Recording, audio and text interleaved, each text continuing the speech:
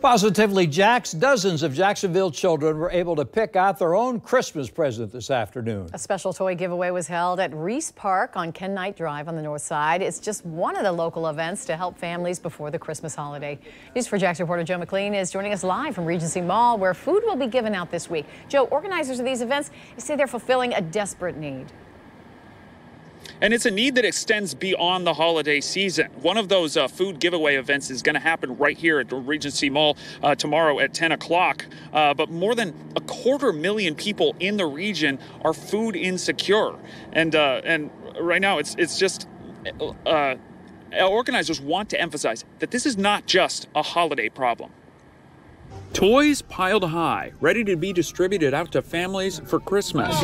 No, it's not the North Pole, but a special toy giveaway event hosted by Phillips and Hunt Law Firm. Whether it's food, whether it's toys, and when you're blessed, you need to bless others. Nearly 2,000 toys were collected and given out at the event ahead of the Christmas holiday, when there's an increased emphasis on generosity and increased awareness of those in need. It's definitely positive because the kids have been going through so much this past year, so they got the opportunity to get out and experience being able to pick, and there's no limitations. For low-income households, though, the desperate need for basic goods doesn't disappear on December 26th. It's a year-round struggle.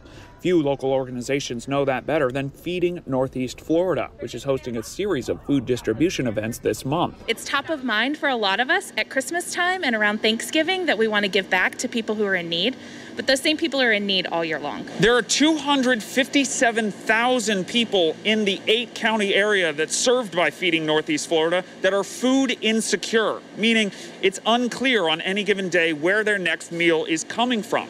And that includes 70,000 children.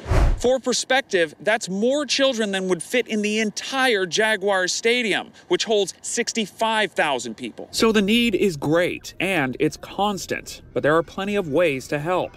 Hall says you can donate food items or cash, which is far more efficient. Because we're able to buy so much food in bulk, so we can get a much better price on food than if you were to go to the grocery store.